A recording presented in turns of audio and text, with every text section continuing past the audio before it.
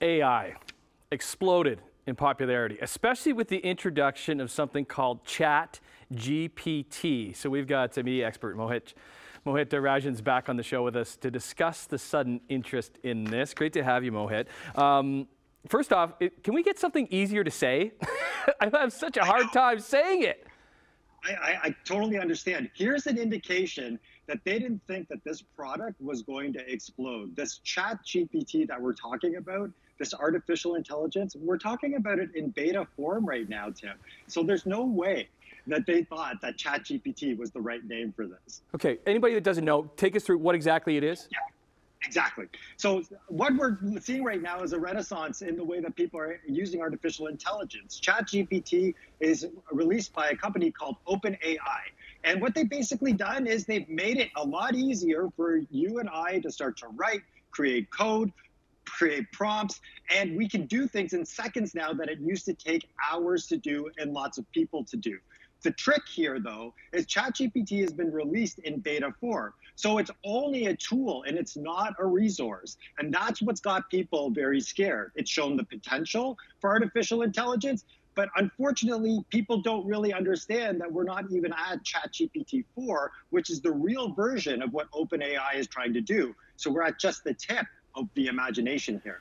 So it's going into, you type a topic in, whatever it is, and it goes into the internet and comes up with the topic or whatever, answers the question, whatever you asked. So in its current form, Tim, it doesn't go into the internet. It's being fed multiple layers of language through the company OpenAI, which is why I say it's a tool, not a resource. However, if you post a link in it, it can pull from the internet. So if you want to do a 500-word blog about the ongoing history between the Leafs and the Bruins, that's all you have to type in and it will pull the information. But that is information from OpenAI. All the other big tech companies right now are building similar products. Microsoft has invested $10 billion in OpenAI. Google has Lambda that they're working on right now. IBM has a product. So we're really not just talking about ChatGPT here. We're talking about the idea that the whole process here is starting to expedite in an amazing fashion. Okay, is it amazing? Because where is this going? I know like newsrooms, like our newsroom. What about schools? There has to be super concerns about this. Yes, when speaking to educators, what I've started to understand is that they're not ready yet for the tsunami of information and, of course, plagiarism potential that ends up happening with something like ChatGPT. But right now, what we're seeing, Tim, is people building ecosystems to fight the plagiarism while we're also trying to get education systems to catch up. Unfortunately, we've seen in the past that the educator is usually the last to adapt to digital tools. So hopefully this is a little bit of an eye-opener right now that we have to adapt quicker, because you're right, newsrooms have one problem, educators have another. The problem with newsrooms is many people still go to Google for search. And if the wrong information is being fed on the internet via these bots writing this material, well, that's a whole different scenario.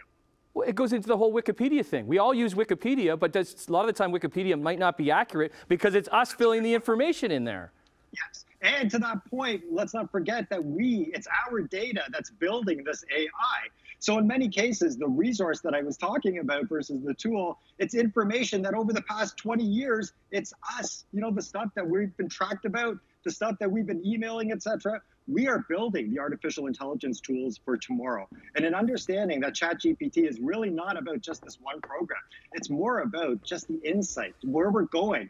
And I think that we have to pay close attention about this disruption right now. Okay. Is it a bad thing, lastly? I mean, we have to work with it, not against it. I think we are getting to a point where, look, back in the day when we wrote an essay, we were marked on spelling. Now, spelling isn't a part of that essay mark. I think going forward, the way that we are being tested, the way that we are creating things, and the way that we are educating people, all needs a little bit of a rethink. Not immediately, but at least looking towards it in the future. I'm just going to go ChatGPT, just easier. Can I go that? Can I just do that? ChatGPT? I'm going to lose the T. By this time next month, we're going to be talking about another program anyway, awesome. So do what you like.